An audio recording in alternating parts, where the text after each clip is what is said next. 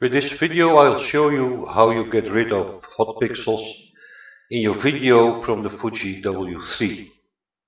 You need Avisynth and Virtual Dub and FFmpeg as tools to be able to do this. I made a zip file containing all scripts that I used here. You can download them from my website. I unzipped the scripts under my documents. I'll open them here under Kill Hot. And the first thing we want to do is find out exactly where the hot pixels are. We do that in directory Find. Open Find. You see a number of scripts. They are numbered, and put your hot video with hot pixels in here named hot.avi. First thing we have to do is split it. So we run split.bat and we see we've got two extra videos there, hot L and hot R. Then we have to say on which video the hot pixels are. It's the left here. And we do a guess to the horizontal displacement of the pixel. Save it. Start up Virtual Dub. Drag the procedure number 2A into Virtual Dub. You see a black horizontal line and a number that gives your pixel number. And then we have to position the horizontal line just over the hot pixel.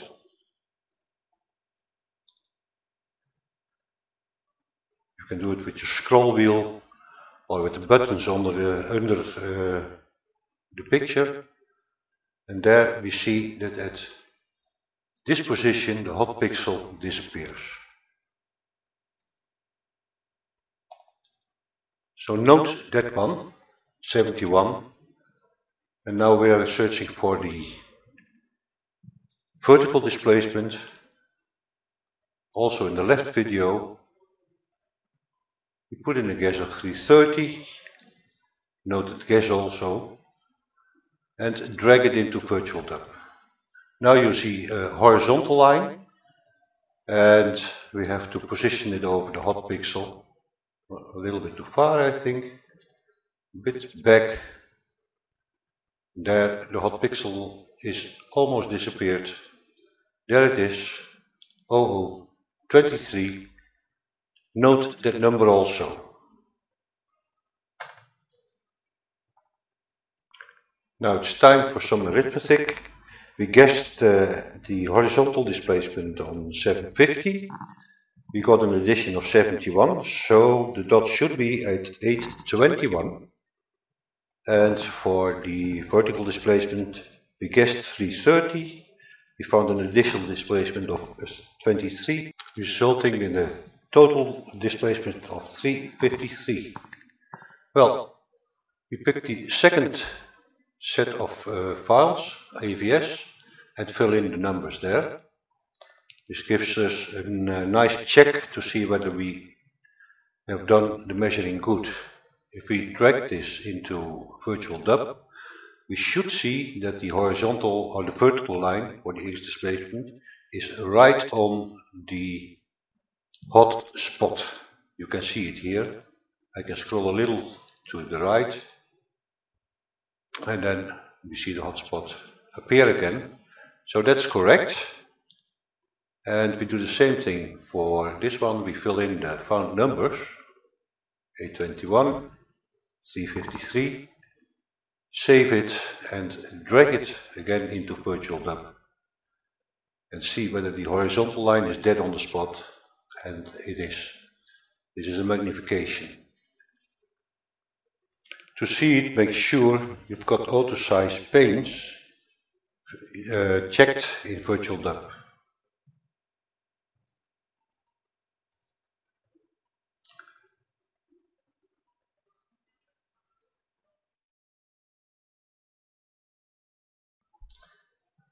Now we know the exact location of the spot. We can fix it, and we do that in folder fix. copy the faulty file to the fix folder and edit dhot.avs.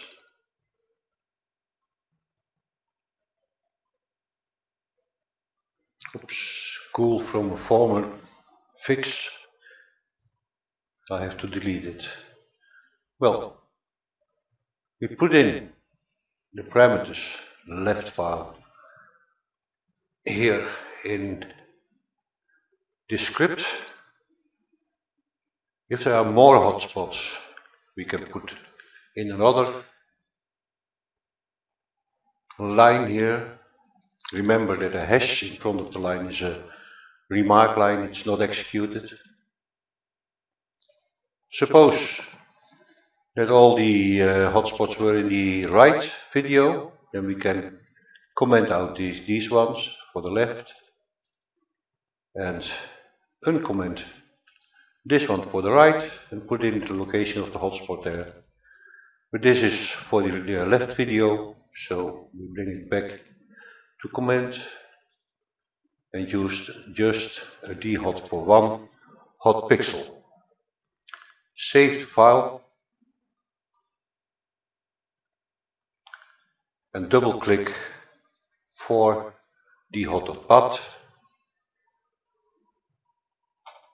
And now the procedure is running to remove your hot pixel. When it finishes, you'll find a new video cool.avi that is a side-by-side video with the hot pixel removed. Show it here in Virtual Dub, and you can see that the hot pixel is gone away.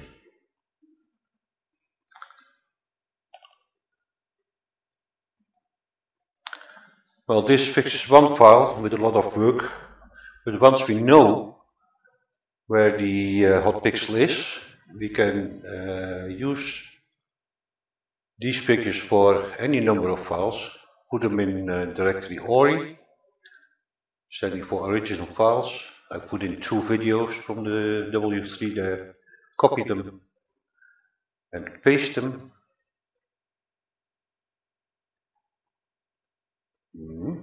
Have to wait a little bit. Then I navigate to the main folder there and start the batch file there to fix all files in the ORI folder. Well,